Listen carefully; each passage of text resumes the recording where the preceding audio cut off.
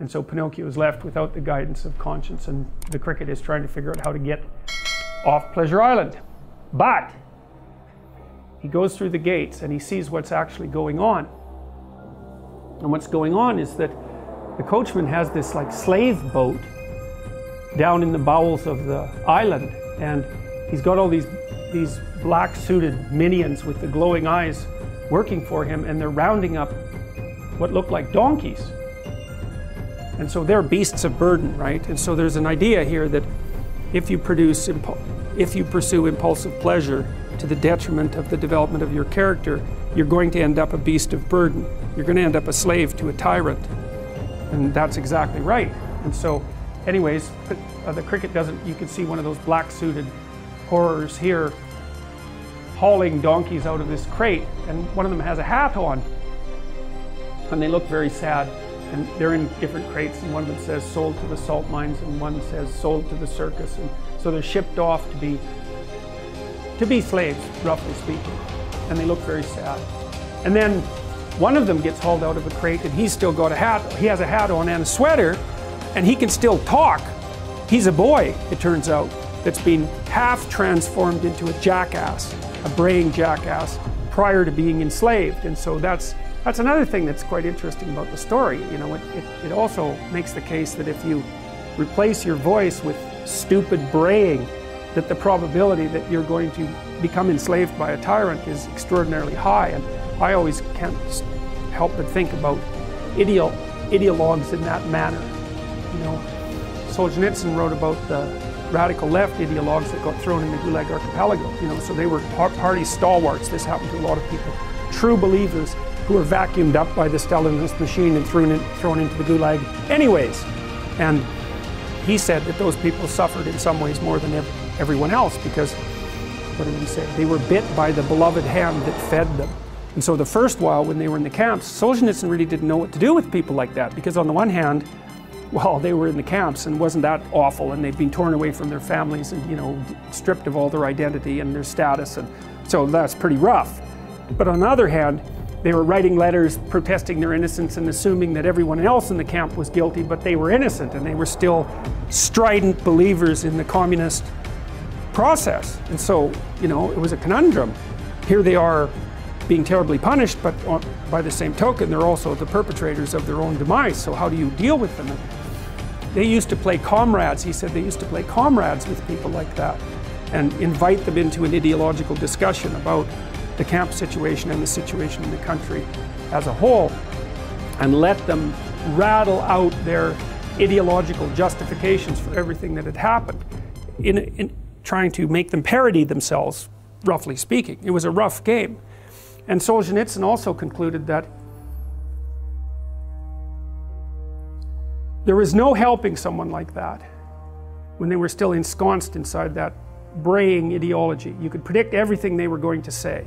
It's like someone had a crank, you could just crank it and out would come the proper ideological formulas. But then he realized that as soon as they, let's call it, repented of that and started to realize their own role in it, or the error of the system, then he would start communicating with them, you know, as if they were people who you could communicate with. Yeah. So that was very interesting as far as I'm concerned. Anyways, this kid is still a little bit human. He starts to cry for his mom, and the coachman basically throws him back into the crate and says that he's not ready yet. And the reason for that is that he still had the power of independent speech. You remember, right at the beginning of the movie, when the mouth was painted on Pinocchio, we saw that mask that was really glaring at the process. And I said that character recurs continually throughout the movie, and he's a good example of that, because the coachman is the enemy of anything that has its own voice. So he's the anti-Geppetto. That's a good way of thinking about it. He's the tyrannical aspect of the culture. But insofar as one of these mostly donkeys, mostly jackasses can still talk, then they're not completely fit for slavery. And you remember this movie was also being made at about the same time that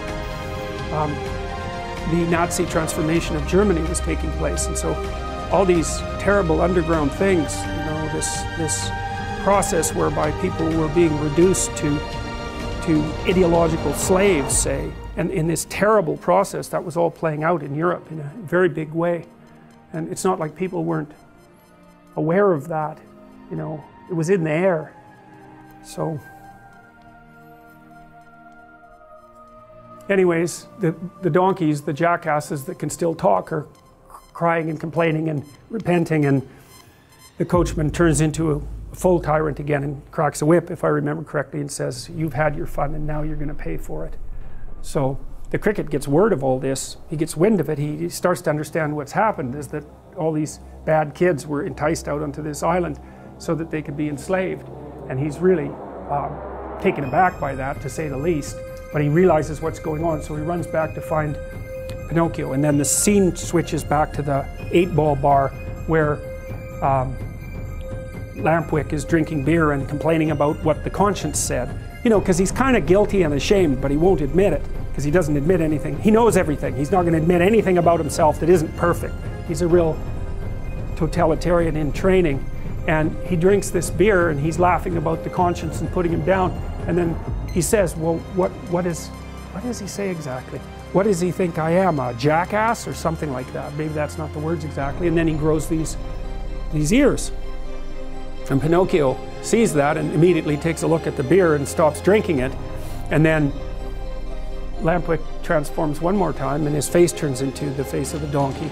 And he's laughing still. And then his hands, oh yes, he laughs and he starts to bray like a jackass. And he's horrified by that. And then Pinocchio laughs and the braying comes out as well. And so now they're absolutely horrified. And Lampwick actually figures out what's going on. He figures out that he's been tricked and that he's transforming, and he's completely horrified by it. He becomes conscious of what's happening to him. And there's one particularly, I would say, dramatic scene where his hands have transformed into hooves and he's kicking and leaping around the room in panic, and he comes up to a mirror and sees himself as a jackass, and then he turns around and breaks the mirror. And so, you know, he's self-conscious for a moment, then he destroys his capacity for self-consciousness, then he transforms entirely into a jackass. He's farther down the road than Pinocchio, and he comes crawling to Pinocchio to save him and asks that the conscience comes back so that he can get out of this, but of course it's a bit too late. And so then Pinocchio grows jackass ears, and he's absolutely terrified by it as well. He knows what's coming. And the cricket comes back and guides him off Pleasure Island. And so then they end up on a cliff, because this is an island after all, and they have to jump into the unknown, right? Out of this impulsive, adolescent, hedonic playground into the unknown. And that's how they escape. And that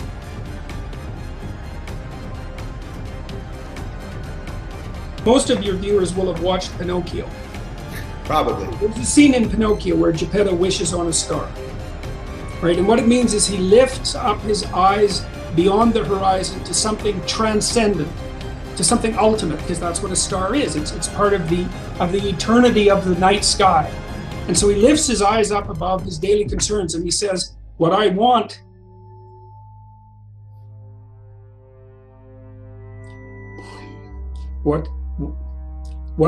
more than anything else is that my creation will become a genuine individual, right? It's a heroic gesture because it's so unlikely, and that catalyzes the puppet's transformation into a real being, and we start as puppets. And so the trick is to get rid of your goddamn strings. And you remember in Pinocchio, he faces a lot of temptations. One is to be a liar. The other is to be a neurotic victim. That's how he ends up in Pleasure Island, where he just about gets sold into the salt mines, turns into a brain jackass and sold to the salt mines because it's run by authoritarians. Well, okay, so what you do is you lift up your eyes and you say, look, I would like being to progress in the best possible manner. And that's best for me, best for my family, best for society, maybe best for the world. Simultaneously, I would like to attain that. Whatever that is, that's what I want. You commit to that. Then you tell the truth. And then you can tell if you're telling the truth. You can tell it physiologically. And so this is something to learn. You watch what you say, and you will find out that some things you say make you come apart. They make you fall apart, and you can feel it. It's physiological. It's centered in your solar plexus. It's a feeling of chaotic weakness and dissolution. It's a sense of self-betrayal. And then if you tell the truth, that pulls you together and strengthens you. And so you can learn to feel when your words are accurately articulating yourself. And then you practice that. And that makes you into the sort of person that won't be an Auschwitz guard, that won't play ideological games, that won't sacrifice other people to their expediency. And that's what you have to do. And that's really the core idea in Western civilization, is to build yourself into a forthright individual who's capable of telling the truth and capable of bearing the responsibilities of citizenry. And that's what people have to do.